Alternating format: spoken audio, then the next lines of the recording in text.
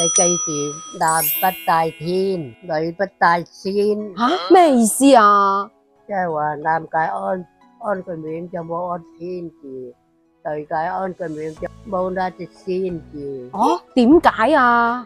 太大種住啦。唔係話安句名都咁有講究，有冇道理㗎？嘢可以亂食，説話可以亂講，但係名就唔可以亂起啦。因為個名係每一個人嘅代號，係父母送俾我哋嘅第一份禮物。如果唔改嘅話，就會跟隨一世嘅啦。所以有好多家長喺隻膝頭窿都未出世嘅時候，就開始諗緊起咩名啦。嗱，尤其喺古代，對於起名嘅驟忌有好多嘅喎。又話要論資排輩啦，譬如話咩燕字輩啊、永字輩啊、國字輩等等，單單一個字就可以知道你喺家族嘅輩分。仲要注意同音字，又要避開諧音梗喎，仲要加埋陰陽五行嘅調和，先至係一個寓意又好又響亮嘅名。哇，真係幾複雜。所以老祖宗為咗催福避禍，關於起名就有句俗語啦，叫做男不帶天，女不帶仙。先講下男不帶天先，意思即係話男仔起名嘅時候個名唔可以有個天字。咁點解呢？我哋都知道天一方面係代表老天爺啊嘛，而另一方面喺古代只有95至尊嘅皇帝先至可以稱得上係天子，位居萬人之上嘅95至尊，咁天代表嘅就係至高無上嘅意思啦。如果平民百姓個名帶個天字，喺古代係可以好大鑊嘅，被認為係居心不良，係想謀反啦，定係想挑釁皇帝嘅。須知道喺封建社會，皇權係大於人權噶嘛，天子一發火，隨時都會血流成河嘅。咁所以古人改名一般就會避開個天字，認為個天字係天子先係用得嘅，普通老百姓用咗係會受唔起，驚那事上身咁話。咁講到呢度又舉個例子咯。嗱，話說喺北宋初年有個官叫做劉溫，咁呢個字普通話讀數，粵語讀守。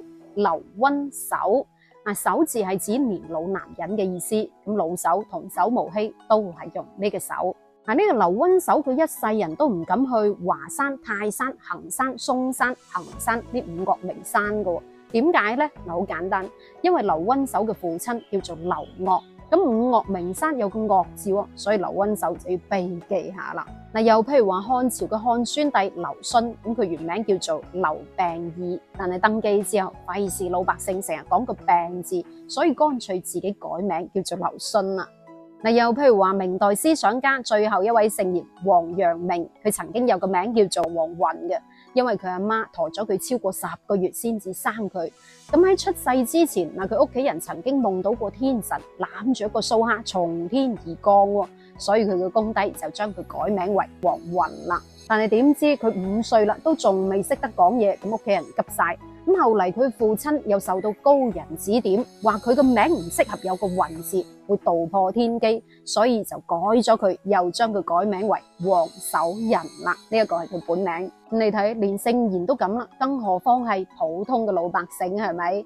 喺古代，無論係君主啊、尊長個名都唔可以直接講出嚟，唔可以直接寫出嚟嘅，更何況係個名有個天字咁緊要。所以古人就認為啦，個名係唔可以有個天字，一嚟係表示敬天，二嚟係表示唔敢改個咁高調、咁招搖嘅名，驚受唔起、受唔住咁話。咁女不帶仙又點解呢？女仔有個名有隻仙字就唔好。點解啊？得仙嘅仙唔好。之所以話女仔嘅名唔可以帶嘅仙字，因為老一輩嘅人認為呢個仙係表示神仙、仙女、仙姑，又或者係皇后化身嘅意思。按照老一輩嘅講法，呢個天啊、仙啊都係有神仙嘅寓意嘅。如果平民百姓個名都有呢啲字眼，就等同於凌駕喺神仙之上，太過耀眼，係大忌咁話。又驚會無福消受，唔單止唔可以帶嚟福氣，仲有可能會招惹不必要嘅麻煩。所以逐漸就對呢個天啊、仙啊嘅字眼敬而遠之，民間就有咗男不帶天，女不帶仙嘅講法啦。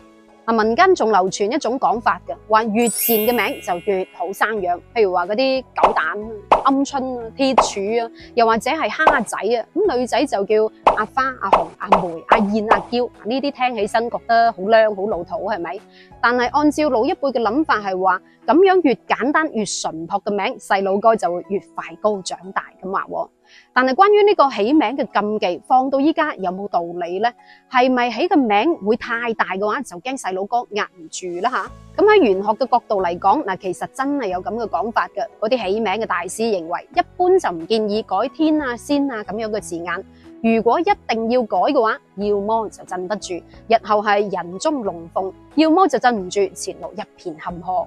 咁科學依據肯定係冇噶啦，無非都係因為當時候生活條件差，醫療水平又落後，有咩損手爛腳嘅嘢都賴天賴地賴個名，得出嚟嘅無奈之舉嘅啫。只不過係一種精神嘅寄託。咁呢啲俗語啱當時候用，未必啱依家用。